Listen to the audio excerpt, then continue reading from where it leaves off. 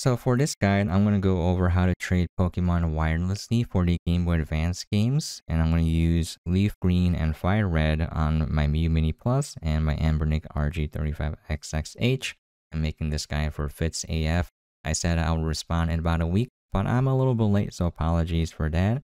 But yeah, technically speaking, you can do this method on the SP as well that just came out. The steps are identical, and I'll go over that very quickly. But the only two things you need are an operating system running RetroArch 1.18 and then the latest gpSP core build for RetroArch. Now, I only saw one comment where it wouldn't work for iOS running RetroArch 1.18. So keep that in mind. It might not work for iOS, but I've traded successfully on these two devices and with my laptop as well. Okay, as you can see, the trade went successfully. I am connected on a hotspot on 2.4 gigahertz on my phone, and these two devices are connected to that. The reason why I'm using a hotspot is my Miyoo Mini Plus is very finicky when it comes to connecting to a network. But yeah, I already have a guide on how to set up the Miyoo Mini Plus, so if you're interested in that, I'll leave a link in the comment and description below. And for this guide, I'm going to go over how to do it on this handheld, the RG35XXH. This guide should work for the 35XX, the H, the Plus, and the SP, because they should all run muOS, and we're going to be using that operating system because as far as I know, that's the only one that's freely available that has RetroArch 1.18. Okay, so our first step is to download the operating system. So you need any OS that runs RetroArch 1.18, and as of this recording, as far as I know, muOS is the only one that's available for the RG35XX H Plus, and it should work on the SP as well. So the official website is muos.dev. I'm going to go to the download page here. I'm going to link everything in the description and comments below so you can just easily click on everything. And I try to provide the official pages so you don't go to some random source for these files. Alright, we're going to download the muOS-RG35XX-2405-beans.zip file. It's roughly 2 gigabytes. I already went and downloaded that. You're going to get a zip file. And you're going to extract it using a program like 7-zip. Now, Windows 10 should have a built-in extractor, but I just prefer 7-zip. And then when you go inside the folder, you're going to have a single image file. Now we're going to burn this image to the microSD card. Burn may be technically incorrect here, but that comes from back in my day where we would burn CD images. Alright, to do this, we're going to use a program called Rufus. Now, other people recommend balena etcher as well. And that program works fine, but I did see a couple of issues with balena etcher for other operating systems. So that's why I prefer Rufus. We're going to scroll down, and I would highly recommend just downloading the portable version. This will just download a simple exe file that runs as is and is self-contained, so I like that. It's rufus-4.5p.exe. And then I would highly recommend putting it in a folder because it'll just create an INI file and also a folder with some log files. Alright, once you do that, we're going to click on Rufus. We're going to give it permissions. And then for our microSD card, I'm using a ON microSD card I bought from Walmart. These are not the most reliable, and I would prefer to buy a different brand, but I'm broke and I needed some extra SD cards on the cheap. It's roughly $6, so you can get a 2-pack for $12. I'm going to use a simple USB to microSD card adapter that I got with my Samsung card, and you can use whichever adapter you have on hand. Okay, once I plug it in, you can see that it pops up. You might get an error saying, hey, there's something wrong with the microSD card. Do you want to check it out? You can safely ignore that. Alright, we're going to go select our image. You have to navigate to it. This was pre-selected because this is, I don't know, my 3rd or 4th take. But yeah, we're going to select the image. Now, before you start, just keep in mind when you copy or burn, whatever the correct technical term is, when you transfer that image to the microSD card, it erases everything. Anything that you have on there is going to be gone. So if there's anything you want to back up or keep, make sure you back that up now before doing this. We're going to hit start. And it'll give a warning saying, hey, everything will be destroyed. This step will take a few minutes.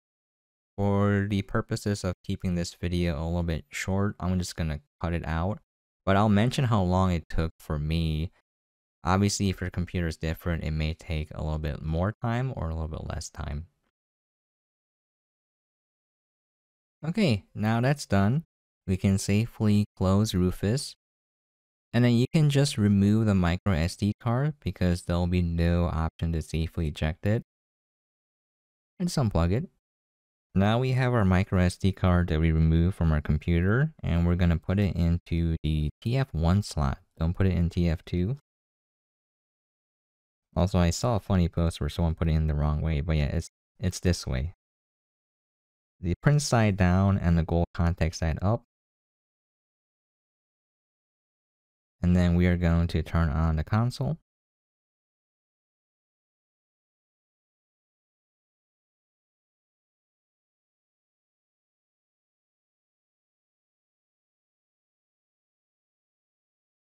You can select our device type here. This is the H, so I'm going to select H.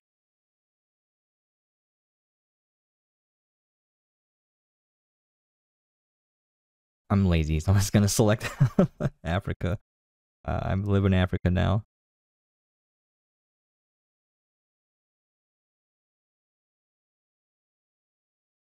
Alright, so this is going to finish the installation. Just leave this running.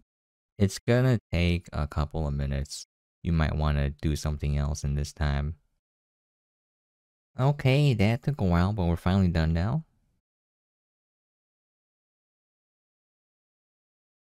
You can turn it off, and we're going to finish this on our computer. So go to shutdown. We're going to remove the micro SD card. And we're going to put it back into our PC. Okay, so there's that pop-up saying there's a problem with this drive. You can ignore that safely. Now, the drive shows up for me, but let's say it doesn't show up for you. You may have to do one extra step, and that is to go into disk management.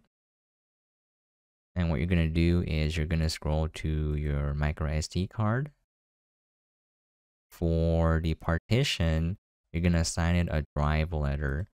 So here's my entire micro SD card. Those are Linux partitions. And this one might not have a drive letter. So when you right click on it, you can select this option here and then assign it a drive letter. And after that, you can access it from your Windows PC. All right, we're going to go into ROMs. And then what you're going to do is you're going to create a folder called Game Boy Advance. And then we're going to drop our ROM file in there. And then if you have a save file, you're going to go into the muOS folder, go to Save, File.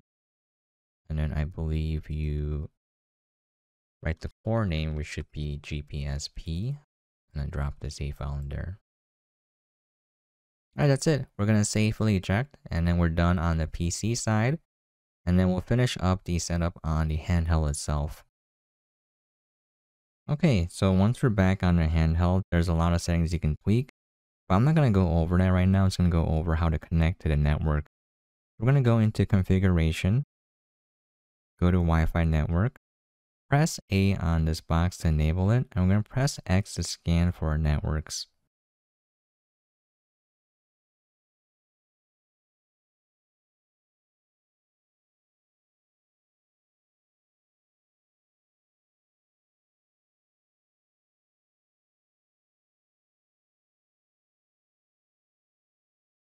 Sometimes it may take a couple of tries.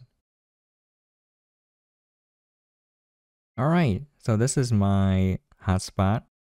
Enter the password. My hotspot password is going to be Attack on Titan.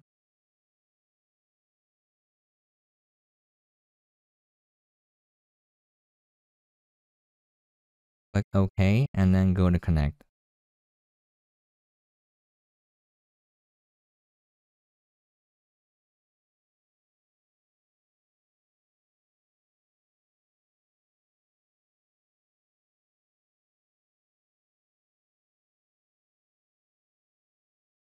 Okay, we're connected now. As you can see right here, that's our IP address. You're going to write this down if this device is going to be the host. Okay, now we're going to go to Explore Content. Go to our GBA folder. Start the game. Alright, now let me just load in first. So this is a save file I found online to experiment with. Okay. I'll lower the volume a bit. Now we're almost done here, but we need to start Netplay. So we're going to hold the function button right up here. We're going to hold that and press X to bring up the RetroArch menu. So we're going to go into Core Options. We're going to go to the link cable connectivity and set it to Game Boy Advance wireless adapter. We're going to press B to back out. I'm going to press B to back out one more time. We're going to go into Netplay, and then we're going to go to Host, or we can connect. And there's no password here. Depending on the operating system, so Kariki, the default password is 44444. I'm going to start Netplay, and then on the other handheld, you're going to connect to this device and type in the IP address. And after that, that's it. You just go here, and then you go to one of these ladies to trade or battle or whatnot. And then that's pretty much it, and that's how you connect. So if you're doing this over different networks, now that may cause some issues. So this is on the same network. I've been doing this on my home router or on my hotspot on my phone. But yeah, that's it. I hope this helps. If you guys need any more help, let me know in the comments down below. I'll try my best to clarify. I also make written guides, so that's much shorter than watching a video. I usually have a link to that in the description and comment below. If you want an audio-only guide, I usually make that too, but that takes a couple of days after the video comes out. That's gonna be it. Hope this helps. For Onion OS, it should be coming out in version 4.4, and that is coming out whenever the devs finish. So don't bother them, it'll be out before you know it. If anyone got it to work on iOS successfully, please let me know, and please let me know if there's anything specific you had to do. That's gonna be it. Thank you so much for dropping by and watching. I hope this guide helped, and as always, hope you guys are staying safe and seeing out there, and catch you guys next time.